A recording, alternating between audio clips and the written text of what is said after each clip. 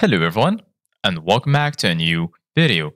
In this video, I'm going to show you guys how you can use Google Meet and Zoom at the same time. So if you guys want to learn how to do it, just follow the steps that I'm going to show you. As you can see guys, I'm right now in Google Meet, and this is how the homepage looks like. So firstly, I'm going to go to Zoom support, where I found a guide that explains perfectly how you can use Zoom in ROP for Google Meet. So right now, as you can see guys, Zoom Rooms can join Meet meetings by simply adding the Zoom room to the Google Meet invitation or by entering the Google Meet ID to join.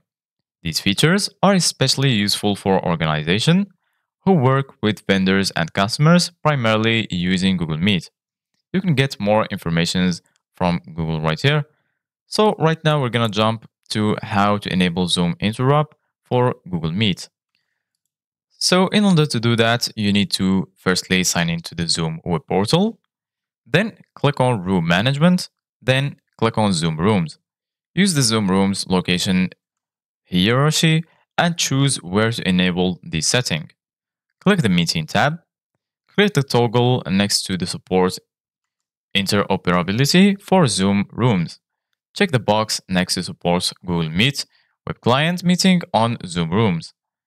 And then check the box next to Show on Home Screen to display a Google Meet Join button on the Room, Controller, or Touch Display.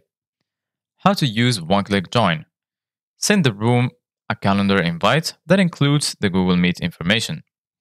On the Zoom Rooms controller, tap Home, then find the meeting invite and tap on Join to call into the meeting from your Zoom room. How to join by meeting ID. Tap Home on the Zoom Rooms controller, tap Join on the controller, then tap the Google Meet icon on the Join Meeting window. Input the Google Meeting code and tap Join. Alternatively, if you have enabled the Show on Home Screen setting, you can follow these steps.